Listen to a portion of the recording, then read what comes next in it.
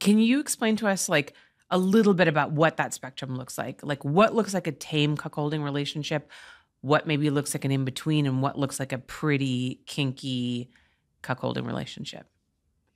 Yeah. So on one end of I guess you'd call it the tame end, in my opinion, is like hot wifing kind of stag vixen thing where, there isn't any kind of like teasing or denial or any kind of like, I don't know, those kind of things.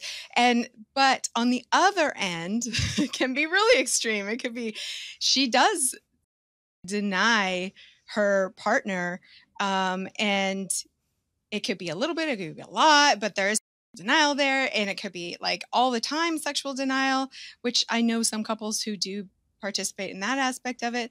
But it could also be meaning like hardcore, like BDSM, a lot of like chastity play and stuff like that incorporated into it, and the power exchange being quite extreme on that one end. So it is literally those two ends, and then it can be like anything in between. And couples kind of like, usually start out on the tame side and then dabble a little bit into these more kind of risque things and see how it works for them, kind of thing.